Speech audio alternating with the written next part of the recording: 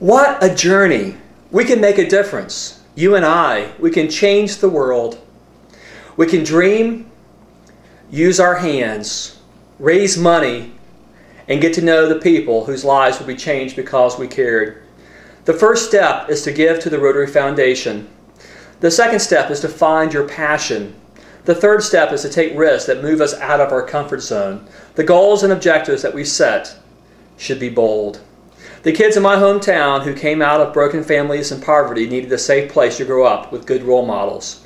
Henry Fork Service Center was built for kids to stay out of trouble after school in Franklin County, Virginia. Last fall, Rotarians were at the Henry Fork Service Center building a playground for at-risk kids.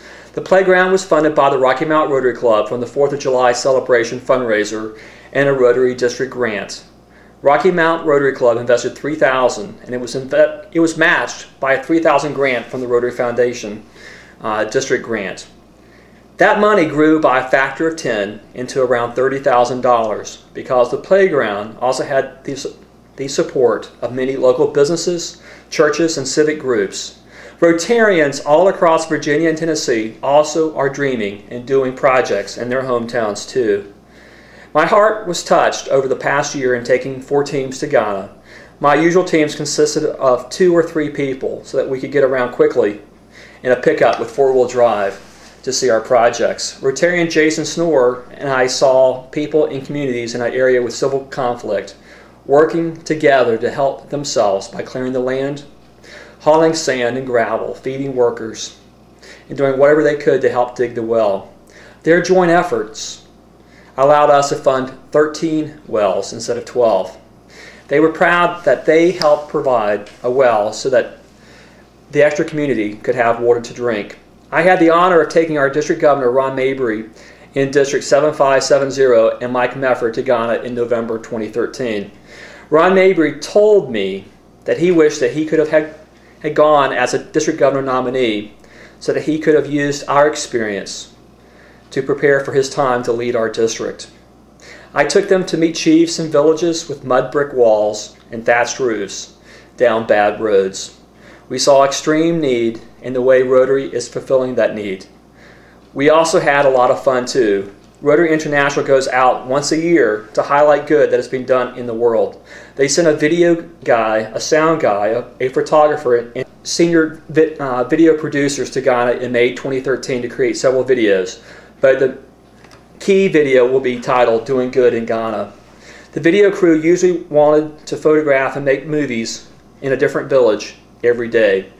The video crew also went to a village with dirty water so that they could document the before scene of mothers washing dishes and clothes in dirty water, people fetching dirty water to drink, and kids bathing in the same dirty water. The video crew spent the whole day capturing how Rotary made a difference in people's lives. It was a joy to see our work through their eyes. In February 2014, I took 18 people, including Rotary International Vice President Ann Matthews, to Ghana. The 18 people were from South Carolina, Virginia, West Virginia, Vermont, New Hampshire, and Ohio. District Governor-elect Herb McClarty from West Virginia was on the team so he could plan his district-wide project for all of their clubs. I've seen our work with fresh eyes. It is an amazing journey. It is life-changing and powerful. The journey was as life-changing for the big group as it was for Ron and Mike with me in a pickup truck. Was the journey worth it? You bet. The group saw the work Rotary had done across Ghana. They met the Rotarians who live and work in Ghana who do the most of the work in Africa. It was also encouraging for those Rotarians in Ghana to make friendships with the U.S. Rotarians. They met Rotarians from 5 clubs in 4 regions of Ghana. 2 of the clubs were chartered just last year. We dedicated wells located at schools and remote villages. We toured hospitals and clinics that needed new medical equipment and supplies. We saw the smiling faces of school children that need books, desks, chairs, latrines, and water to drink. We met Muslim and Christian Rotarians who are working together in peace to change their communities. The team saw 6 areas of focus. For the team members, they now understand how the economy can be improved by teaching someone a trade or making baskets.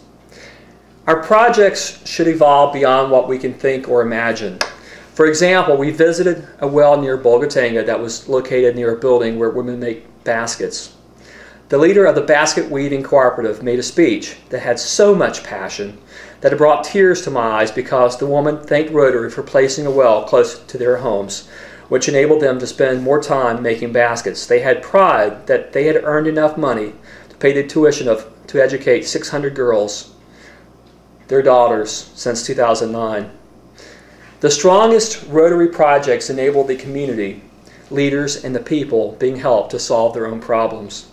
If we allow the people to bring in their own ideas and energy, then they will take ownership and lead the project. That is much better than what Rotarians could have imagined. Rotary provided clean water. The women were providing basic education and literacy for their daughters. That's teamwork and empowering people to transform their own communities. Rotary played a big role in eradicating guinea worm disease in Ghana by placing wells where people were sick. The Tomley Rotary Club organized a celebration of that achievement with dancers, speeches, and well wishes. Rotary invited the key partners and the press to the party. The success in Ghana inspired us to raise money to get rid of guinea worm disease from the world. The last place on earth with the most cases of guinea worm disease is South Sudan. I kept in touch with the Rotarians from South Sudan while I was leading my large team in Ghana.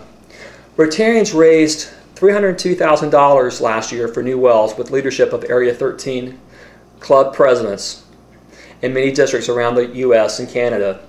Rotarians wanted to put the wells where people were sick, like we did in Ghana. In November, the drilling contractor told us that he wasn't going to drill any new wells. In December, the Civil War broke out in South Sudan.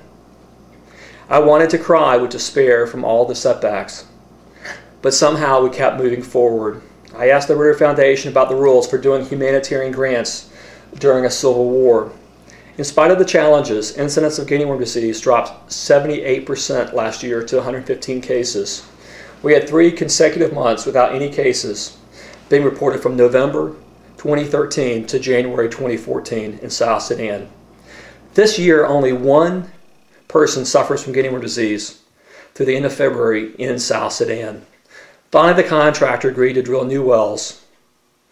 We've hit 5 times wonderful water.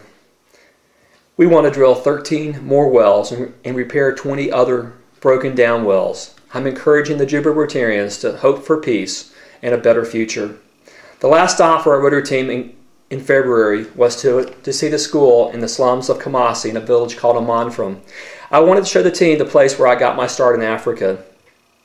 I went to Ghana 11 years ago on a mission trip because I was curious.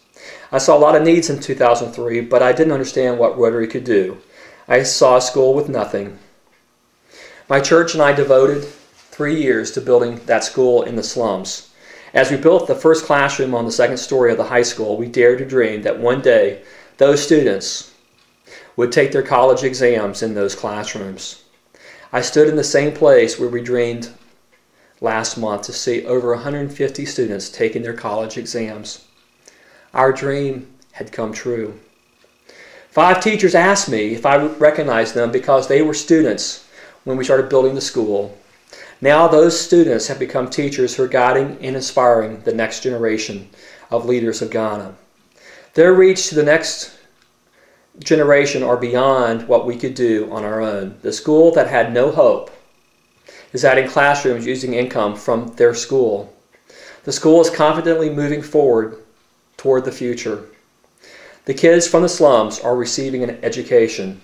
Churches and other charitable groups have a passion for building schools and clinics. Rotary has a passion for filling those schools and clinics with vital things for education, literacy, and health and disease prevention. I also learned that through Rotary we can leverage our funds to help many schools across Ghana and the world. Our job is to encourage, strengthen, and lift up our future leaders. They wanted to be involved, to grow in their ability to help their communities. I want you to dream big. Rotary International Vice President Ann Matthews and our team were overwhelmed by the work that had been done in just one country in West Africa. The rest of the team members left Ghana wanting to take Rotary's dream of changing the world back home. You are the leaders who are making a difference. We are part of a team with a vision and a goal to make this world a better place. We need help with funding the next grant and dreaming the dream. We're doing it today, and with your help, we can do it even better in the future. You can dream big to change the world. Thank you for your help in making these dreams come true.